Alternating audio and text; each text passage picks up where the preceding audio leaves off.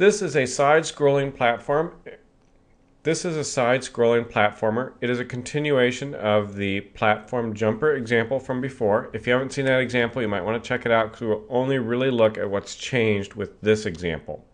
We have the ability to jump on platforms like before, but we also have the ability to go left and right and have the entire world basically scrolling around. This basically opens up a whole new window, so to speak, on a larger world, allowing us to do more different things and in a smaller screen real estate. We also have the ability to switch between levels. If I scroll far enough off to the right, bam, we're now on level 2. Yeah, level 2 looks a whole lot like level 1, but we're just going to worry about the mechanics of this. I'll leave it up to you to actually make something interesting. Be sure to email it to me if you do.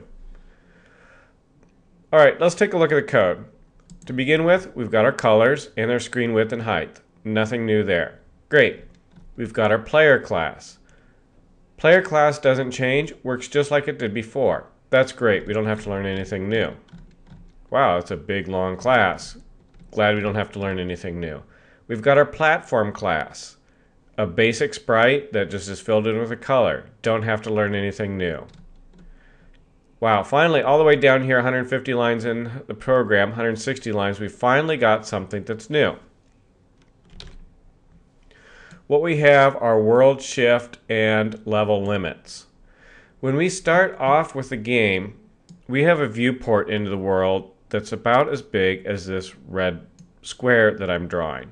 But the actual full ability of what we hold is contained in a much larger window that we can't get on the screen.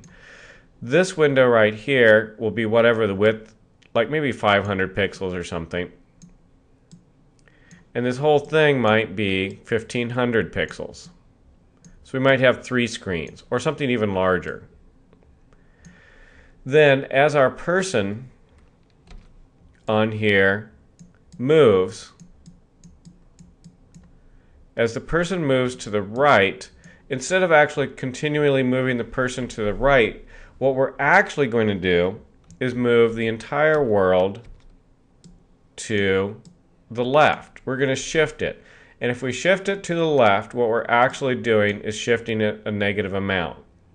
So if we shift the whole world to the left 200 pixels, then our actual viewport is going to look something like this. Excuse me, I'm really enjoying playing with the colors here. My viewport for the red screen is here, and I've got 200 pixels off here, and then the rest of the world over like this. And this red screen is basically, that's the window that we see, and we're shifting the green back and forth. Whereas the red actually stays reasonably still, we're just shifting the background because it's easier that way.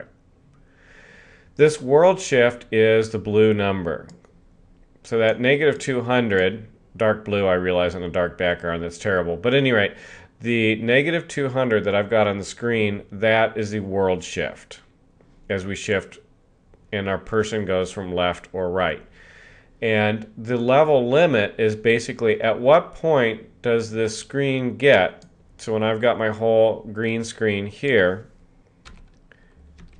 at what point do I get when I shift this and have my person in it that I go, okay, it is now time for level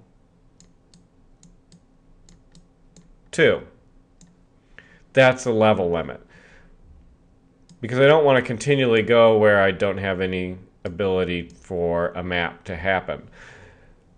The shift, world shift, level limit, how far I go before I flip to the next level or end the game or something. 2 new variables that we've added. Hope you got that. The init looks like it did before. The update looks like it did before. The draw looks like it did before. Shift world is a new function. Shift world just takes an input of shift X, and then we add that to the shift for world shift, what we had up there before.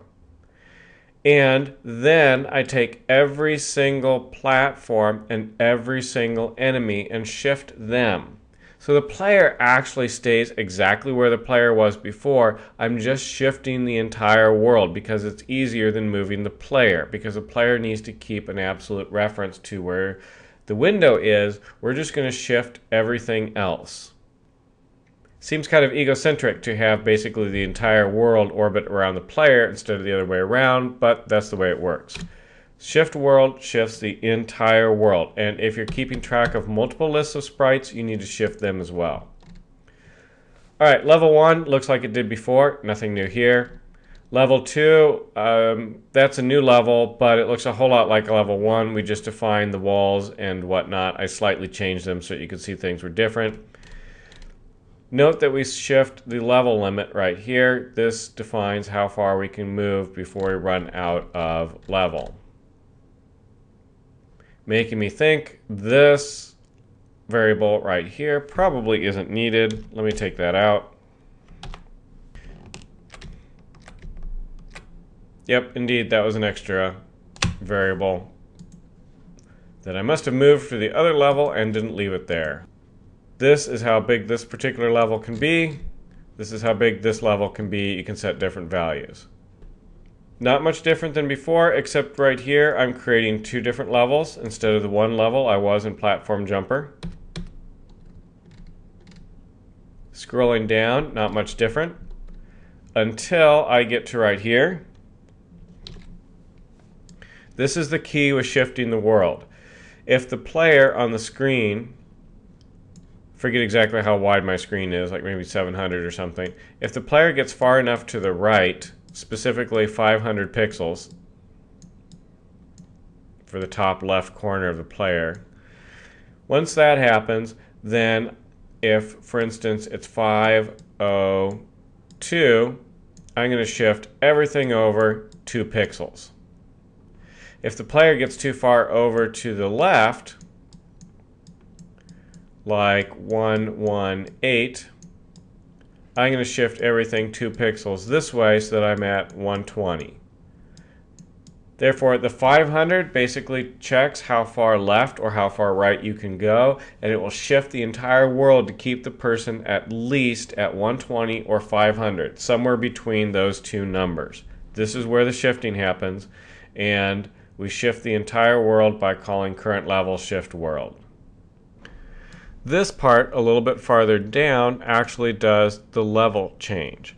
I find my current position, which is a matter of where the player is on the screen, right here. Wow, that's a terrible player. Along with how far I've actually shifted the entire world.